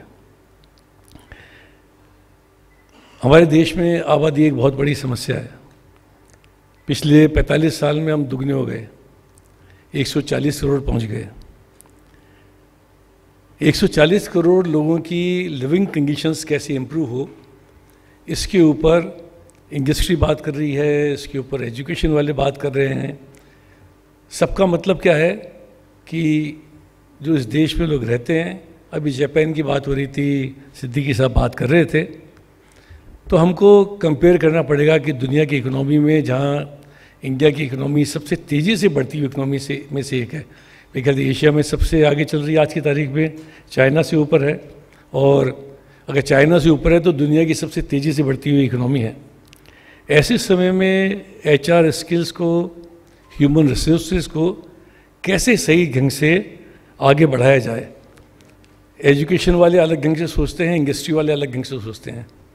खकराल साहब और हम जो सरकार में बैठे हुए हैं, हम टोटलिटी में सोचते हैं कि पूरे प्रदेश में कैसे एम्प्लॉयमेंट जनरेशन हो, कैसे बेरोज़गारी ख़त्म हो, कैसे इंडस्ट्री में अनरेस्ट नहीं रहे, कैसे लोगों को बेटर कंडीशंस मिलें। और आपने पैंडेमिक के समय देखा, मैं हमेशा बोलता हूँ कि राजस्थान में जैसा कोविड का मैनेजमेंट हुआ वैसा शायद किसी प्रदेश में नहीं हुआ। क्योंकि अभी अतुल आपको बता रहे थे कि मैं भी इंडस्ट्री चलाता हूँ, फेडरेशन ऑफ राजस्थान एक्सपोर्टर्स का अध्यक्ष था, तब तक मैं एक्सपोर्ट प्रमोशन काउंसिल का चेयरमैन नहीं बना था। मैंने जब भी सरकार से मांग करी कि हमारी पैंडेमिक के समय में इंडस्ट्री को चलाने का मौका मिलना चाहिए, संजय सिंह जी यहाँ बैठे हुए हैं, जैम इंजरी काउंसिल के, राज्य सरकार ने तुरंत हमको परमिशन दी कि आप इंडस्ट्री चलाओ, कोविड के नॉर्म्स का पालन करो।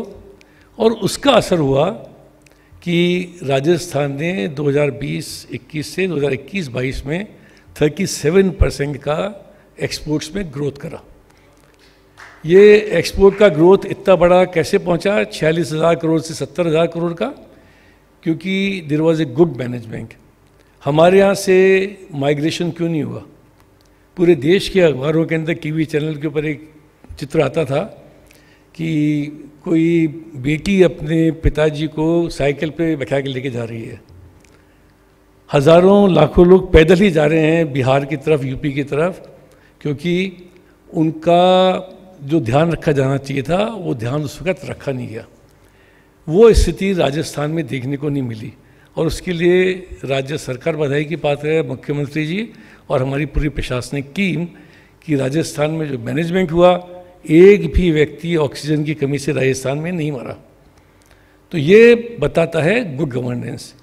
मैं ये बात इसलिए बोल रहा हूँ कि किसी न किसी तरीके से ये आपके एचआर के ऊपर, एक अभी बात हो रही थी कि आप अपने जो एम्प्लॉयज़ हैं उनको कैसे रिटेन करें। एम्प्लॉयज़ को रिटेन करने के लिए अगर इंडस्ट्री को सरकार की हेल्प चाहिए तो सरकार का हाथ आगे बढ़ा हुआ रहना चाहिए। उनको समय पर राशन मिले उस वक्त जब कोई तकलीफ़ हो, हॉस्पिटलाइजेशन चाहिए तो हॉस्पिटल मिले, जब वैक्सीनेशन शुरू हो जाए तो आपके इंडस्ट्री में आके वैक्सीनेशन लगे, तो आपका जो एम्प्लॉई चाहे किसी भी प्रदेश से आके राजस्थान में काम कर रहा हो तो वहाँ पे आपके पास रुकेगा। अगर आप आज भरतपुर, जो कि एक नेबरिंग डिस्ट्रिक्ट है यूपी मध्य प्रदेश से, वहाँ जाके अस्पताल में पता करोगे तो 17-18% लोग वहाँ पे आपको यूपी मध्य प्रदेश के मिलेंगे जो इलाज कराने आते हैं। क्योंकि राजस्थान की जो मेडिकली जो स्कीम्स हैं, जो चिरंजीवी योजना है, उसका लाभ उठाने के लिए हरियाणा से, मध्य प्रदेश से, उत्तर प्रदेश से लोग आते हैं। और अगर ये पॉलिसीज़ ना हों तो जो इंडस्ट्री के हमारे कैप्टन बैठे हुए हैं उनको मालूम है कि उनके लिए भी एम्प्लॉयज़ को रोकना, उनको सुविधा देना बड़ा मुश्किल हुए। तो सरकार और उद्योग, सरकार और एमएसएमई, अभी कोई बोल रहा था कि मेरे ख्याल से बुसराई साहब बोल रहे थे कि राजस्थान में स्मॉल सेक्टर की इंडस्ट्री बहुत सारी हैं, आपने बोला था शायद 6 लाख एमएसएमई इंडस्ट्री है, 1,33,000 से ज़्यादा रजिस्टर्ड एक्सपोर्टर्स हैं और वो सब के सब लोग एम्प्लॉयमेंट देते हैं। मैं हमेशा कहता हूँ, वैसे मैं स्मॉल इंडस्ट्रीज देख रहा हूँ कि बड़ी इंडस्ट्री का बड़ा महत्व है, 2,000 करोड़ की इंडस्ट्री का महत्व है, लेकिन 2 करोड़ की 1,000 इंडस्ट्री का और भी ज़्यादा महत्व है। और जब 2-2 करोड़ की 1,000 इंडस्ट्री लगेगी, हर इंडस्ट्री में 25-50-100 लोग काम करेंगे तो ज़्यादा से ज़्यादा लोगों को रोज़गार मिलेगा। मेरे ख्याल से इस राजस्थान की, इस प्रदेश की, देश के सभी राज्यों की और इस देश की सबसे बड़ी आवश्यकता है कैसे युवा को रोज़गार दिलाया जाए। अभी ठकराल साहब बता रहे थे कि कितनी बड़ी संख्या के अंदर युवा हैं और इंजीनियर्स, अगर 8% उनको रोज़गार मिलता है तो रोज़गार को कैसे बढ़ाया जाए, ये दोनों साथ साथ ही चलेंगे। बहुत सही बात करी एचपी सिंह जी ने। मैं बताना चाहता था कि 85 यूनिवर्सिटीज़ राजस्थान के अंदर हैं।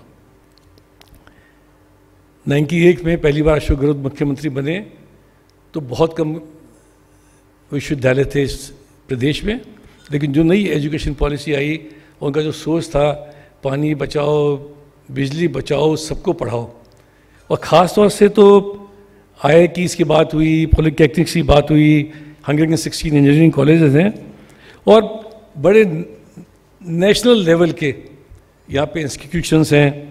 IIT जोधपुर है, NIFT Jodhpur, NLU Jodhpur, FDDI Jodhpur, IIM Udaipur, बिक्स Pilani, MNIT, LNMIT। जब मैं राजस्थान फाउंडेशन का चेयरमैन था, हम लोगों ने ज़मीन दी थी, लक्ष्मी मित्तल जी ने यहाँ जयपुर के अंदर खोला इंस्टीट्यूट। मुझे याद है, प्रभु साहब यहाँ बैठे हुए हैं, कि मुझे एक दिन भरत जैन, आपके बोर्ड ऑफ डायरेक्टर्स में भरत जी, वो मिल गए। मैं अक्षय पात्र के फंक्शन में गया था। उन्होंने मुझसे बोला कि हम राजस्थान में लंबे समय चक्कर लगा रहे हैं, पिछली सरकार बड़ा सपोर्ट कर रही थी, गहलोत साहब आए हैं, हम यूनिवर्सिटी के लिए जगह देना चाहते हैं, हमको जगह नहीं मिल रही। तो मैंने कहा कि आप विश्वविद्यालय खोलना चाहते हो? मेरा परिचय नहीं था उनसे। उन्होंने कहा मैं बेंगलोर रहता हूँ और मैं मणिपाल ग्रुप के संग जुड़ा हुआ हूँ। मैंने कहा आप कब तक जयपुर में हो? बोले मैं कल जाऊँगा। आज बेसंग शाम को मुख्यमंत्री जी के पास चलो। मैं उनको CM के पास लेके गया। उनको पहले भी जानते थे, उनको समय नहीं मिल रहा था। बात हुई, हमने बात करी और उन्होंने कहा कि मोहनदास पाई को हम लेके आना चाहते हैं जयपुर। मैंने कहा आप बुला लो उनको। 2 दिन में मोहनदास पाई आए, मेरे साथ मेरी गाड़ी में बैठ के भरत जैन गए, मोहनदास पाई गए, ये जो ज़मीन मणिपाल यूनिवर्सिटी की मिली है, और मैंने उस वक़्त उसी दिन, एक ही दिन के अंदर निर्णय करके दिलवाई। तो जो कमिटमेंट है मुख्यमंत्री जी का कि इंस्टीट्यूशंस ऑफ एक्सीलेंस राजस्थान के अंदर आने चाहिए, अच्छी ह्यूमन पावर यहाँ से बननी चाहिए। जो आपका टॉपिक है कि कैसे कैपिटल बने, कैसे फैक्ट्री बने ह्यूमन रिसोर्सेज की, ये इस तरीके से बन रही है। राजस्थान जो परिवर्तित हो रहा है पिछले कुछ समय के अंदर, उसका कारण ये है। और उससे भी बड़ी बात ये है कि हमारे प्रदेश के अंदर गर्ल चाइल्ड के लिए, महिला की एजुकेशन के लिए विशेष ध्यान दिया गया है। अभी बात हो रही थी कि 4% की CEOs हैं 100 में से। जब पढ़ी लिखी यहाँ पे महिला होगी, पढ़ी लिखी लड़कियाँ होंगी, तो आने वाले समय के अंदर उनको निश्चित रूप से मौका मिलेगा। आपको मालूम होगा कि स्कूल के अंदर यहाँ लड़कियों के लिए एजुकेशन फ्री है, कॉलेज में एजुकेशन फ्री है, 10,33,000 साइकिल्स, 200 स्कूटीज़ और 986 लैपटॉप्स अप्रैल 2022 तक इनमें डिस्ट्रीब्यूट करे गए थे। तो जो आने वाला समय है उसके अंदर रोबोटिक्स हो, साइबर फॉरेंसिक इंफॉर्मेशन हो, आर्टिफिशियल इंटेलिजेंस हो, डेटा सर्विसेज हो, इन सब के बारे में भी पॉलिटेक्निक्स के अंदर भी पढ़ाया जा रहा है और पढ़ाया जाएगा। यहाँ पे अम्बेडकर लॉ यूनिवर्सिटी है, हरिदेव जोशी यूनिवर्सिटी है फॉर जर्नलिज्म। ये दोनों यूनिवर्सिटीज़ पिछली सरकार में बंद हो गई थी, जिनको हमने दोबारा चालू करा। और मेरे ख्याल से राजस्थान एकमात्र राज्य होगा जिसके अंदर 2 स्किल यूनिवर्सिटीज़ है। गवर्नमेंट की यूनिवर्सिटी भी है, प्राइवेट सेक्टर के अंदर भी यूनिवर्सिटी है यहाँ पे। तो जो मुख्यमंत्री जी का सोच है, जो हम लोगों का सोच है, वो यही है कि जब तक स्किल्ड मैन पावर नहीं होगी तब तक हम आगे कहाँ बढ़ेंगे। नरेश खटराल साहब का डिपार्टमेंट के स्किल एंड एम्प्लॉयमेंट का, मैं उसके संग बहुत लंबे समय तक जुड़ा रहा हूँ, क्योंकि मैं NRRs जो होते हैं, नॉन रेजिडेंट राजस्थानीज, जो राजस्थान से बाहर रहते हैं, इस देश में रहते हैं, विदेश में रहते हैं, उस विभाग को मैं संभालता था। मुख्यमंत्री जी चेयरमैन थे, मैं उसका वाइस चेयरमैन था। जो यहाँ से बहुत सारे हमारे वर्कर्स, हमारे कारीगर्स, टेक्निकल व्यक्ति जाते हैं मिडिल ईस्ट में, वो वहाँ जाके जो काम करते हैं उसके बिना शायद आज की तारीख में ना दुबई चल सकता है, ना ओमान चल सकता है, ना कतर चल सकता है। परसों मेरी बात हो रही थी, दुबई से डेलीगेशन आया हुआ था उनसे, तो वहाँ पे मेरे ख्याल से जो अरब्स हैं वो 40% और 60% हिंदुस्तानी, पाकिस्तानी और बांग्लादेश के लोग रहते हैं। वो अगर यहाँ से ट्रेन होके जाएं, उनको अगर कोई ट्रेनिंग दी जाए 3 महीने की, 6 महीने की, साल भर की, उनको थोड़ी सी जो उनके पास पहले से स्किल है उसको एनहेंस करके जाएं, तो उनको ज़्यादा अच्छी तनख्वाह मिल सकती है, उनका ज़्यादा सम्मान हो सकता है। उनको एक श्रमिक के रूप में नहीं देखा जाएगा। अगर आप पढ़ के जाते हो तो आपकी एक अलग इज्जत होती है, क्योंकि पहले एक ज़माने में कहा जाता था कि जिसके पास सरस्वती होती है उसके पास लक्ष्मी नहीं होती, और जिसके पास लक्ष्मी होती है उसके पास सरस्वती नहीं होती। 21वीं शताब्दी ने इसको बदल दिया, जिसके पास सरस्वती है उसके पास ही लक्ष्मी है। और ये बात चाहे बेंगलोर हो, चाहे हैदराबाद हो, और चाहे सिलिकॉन वैली हो, और चाहे US में रहने वाले इंजीनियर्स हों, साइंटिस्ट हों, या UK में रहने वाले हेल्थ सर्विसेज में काम करने वाले डॉक्टर्स हों, हिंदुस्तान के एक बात बताते हैं कि वो बड़े प्रतिष्ठित हैं, बहुत अच्छी कमाई कर रहे हैं। और उसका कारण क्या है? क्योंकि नॉलेज इज़ पावर, और क्योंकि वो हिंदुस्तान से अच्छे इंस्टीट्यूशन से पढ़ के गए हैं, और उसकी वजह से हिंदुस्तान का भी नाम बढ़ता है। क्योंकि मैं एक्सपोर्टर हूँ, आज से 35 साल पहले जाता था, मैं देखता था कि अमेरिकन इंडियंस को कैसे देखते हैं, हांगकांग में चाइनीज़ इंडियंस को कैसे देखते हैं, और पिछले 25 सालों के अंदर आप सब लोगों ने बदल दिया पूरी दुनिया को। अब हिंदुस्तान की तरफ लोग देखते हैं। I was also chairman Indo American chamber of commerce में, या एम्बेसडर से मिलने के लिए 15 साल पहले की बात है। मैंने कहा कि we want to invite you to Jaipur to come have A session, because are people who want to go for study, for business in USA, they are facing problem for visa. We would like to discuss about that.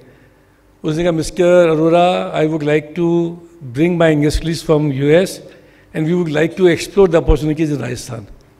तो हमको समझना चाहिए कि हम तो उनको visa लेने की बात कर रहे हैं और दुनिया की कंपनीज हिंदुस्तान आने की सोच रही हैं, क्योंकि एवरी ईयर जो हमारे एक मिडिल क्लास से अपर मिडिल क्लास में जा रहे हैं, अपर मिडिल क्लास से रिच क्लास में जा रहे हैं, हमारी जो बाइंग कैपेसिटी बढ़ रही है, इतना बड़ा कंजम्पशन का मार्केट है।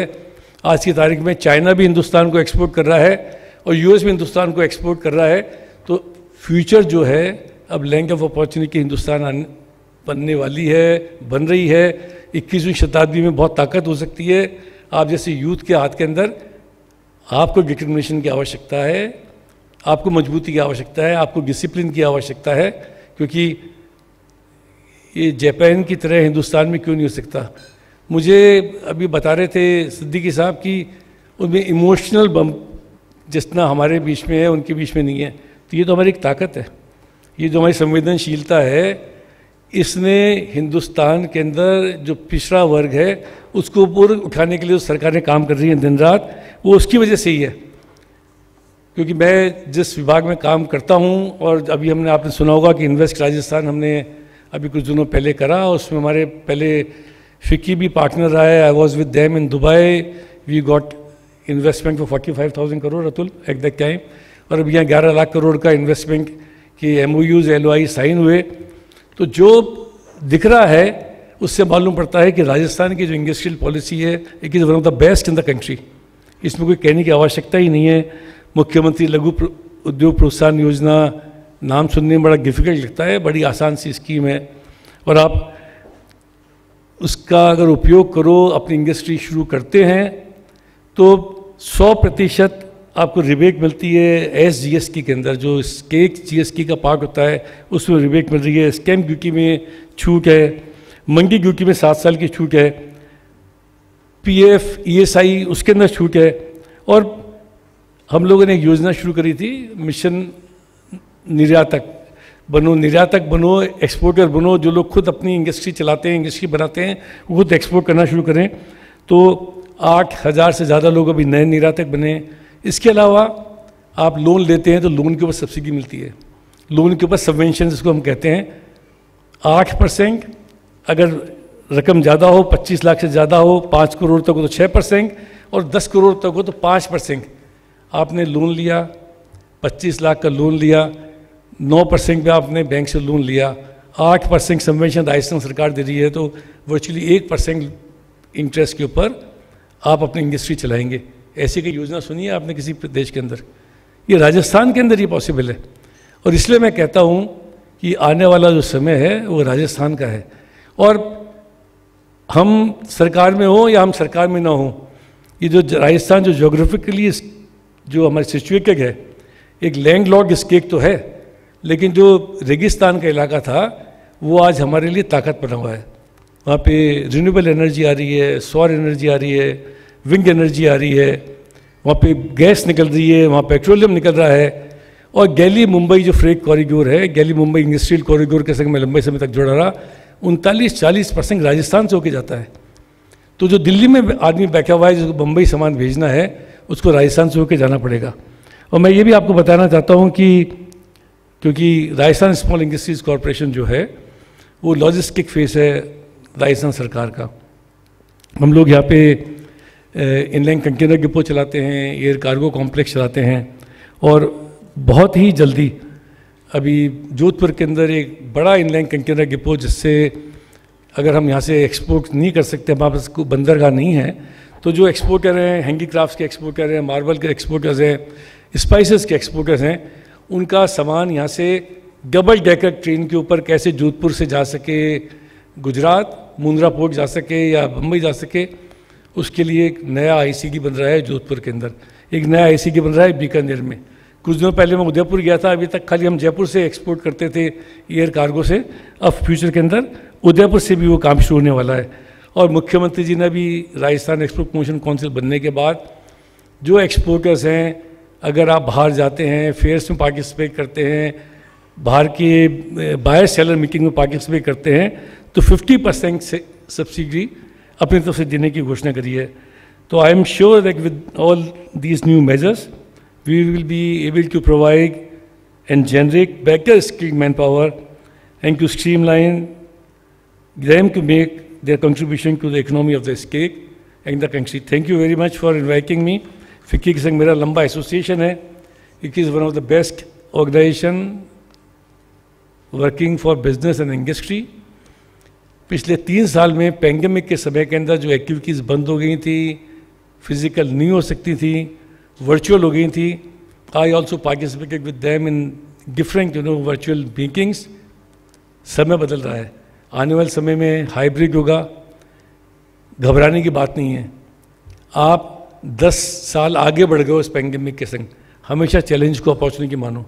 जो काम अब जूम मीटिंग से होता है, फ्यूचर के अंदर वर्चुअल भी होंगे, फिजिकल भी होंगे, और मेरे ख्याल से गवर्नेंस बेहतर होएगी. कभी और बैठेंगे, मिलेंगे, तब और लंबी बात करेंगे. धन्यवाद. Thank you very much. Thank you, sir. Thank you for sharing the perspective of Government of Rajasthan and encouraging words. With this, we come towards the close of the session. Before I invite Mr. Paranjpe to wrap up the session, I would request Mr. Praveen Paranjpe to present mementos to all the speakers, starting with Shri Rajiv Arora ji.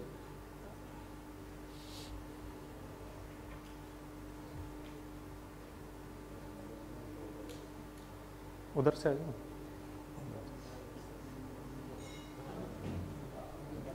Next, Mr. Naresh Kumar Thakral.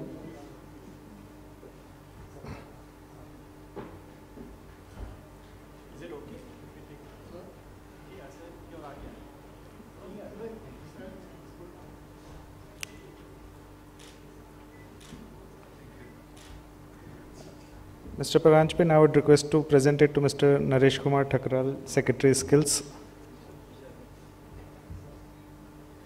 Next to Dr. H.P. Singh.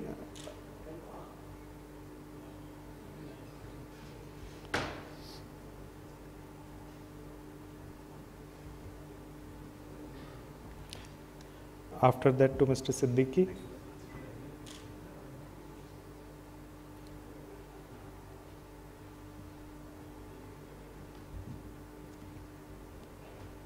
To Mr. G.K. Prabhu.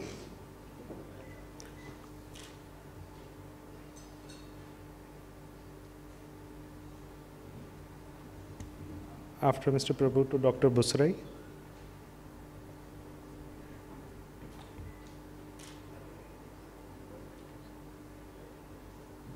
And last, I would request our co-chairman Randhir ji to present it to Mr. Paranjpe.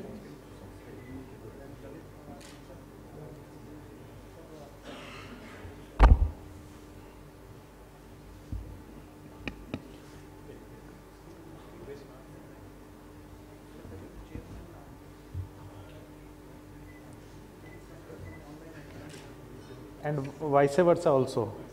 Dimple? For sir also, no?